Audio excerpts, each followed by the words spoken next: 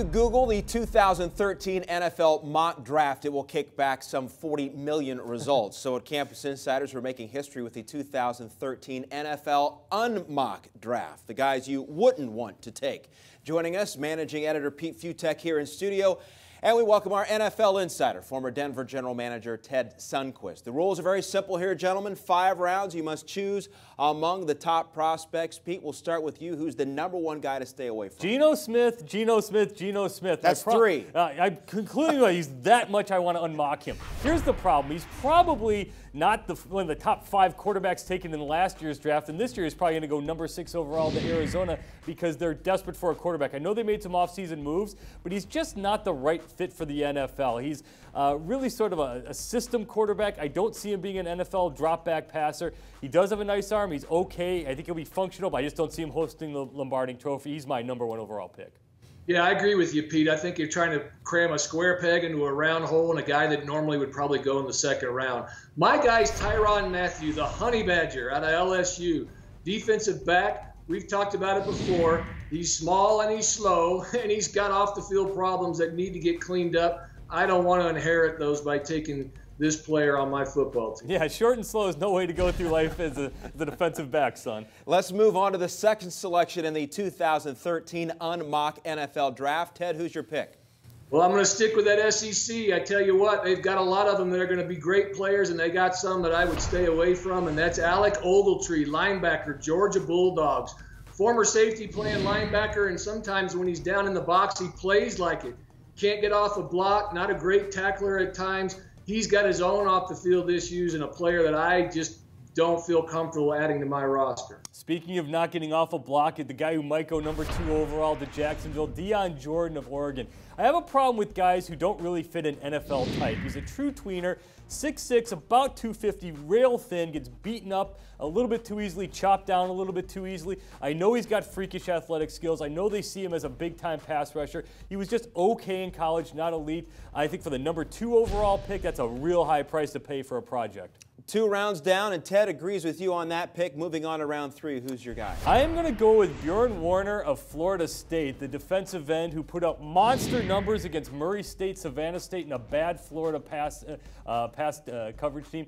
I just think he is going to struggle at the next level. He was surrounded by great talent on the Seminoles. He's a good talent. He tested poorly at the combine, wasn't as athletic as everybody wanted him to be. He's sliding on down. He might be a 2nd-round pick now, but I'm a little bit scared off him as a 1st-round caliber pick.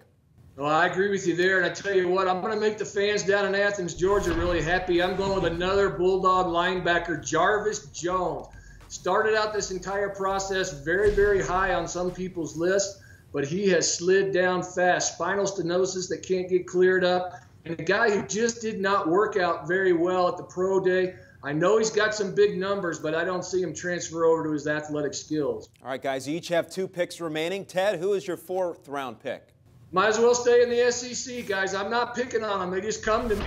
And that's quarterback Tyler Bray, Tennessee Volunteers. Over the years, in his 3 years as a quarterback there at Tennessee, has never completed over 60% of his passes. And in the college game, it's just pitch and catch. This is a big, tall, non-athletic guy in the pocket. I think he's a sitting target, really, for NFL pass rushers. I would not take Tyler Bray. The other problem with Tyler Bray, too, is look at who are the top wide receivers in this draft. Justin Hunter, Cordell Patterson, and Derek Rogers. 3 guys who he got to work with over the years. They might be 3 of the top 5 wide receivers in this draft. Production was okay, not great. Let's keep picking on the SEC. I'm sticking with Sharif Floyd. He might be a top 5 overall pick, the defensive tackle from Florida. My problem with him is he's supposed to be this incredible interior pass rusher who didn't do much as a pass rusher at Florida. He was a great part of a stellar run defense, just did not get into the backfield enough. If you can't really do it in college, why are you going to be able to do it in the pros? He's a good player. I do like him in the late 1st round, but again, he's probably going to go top 5 overall.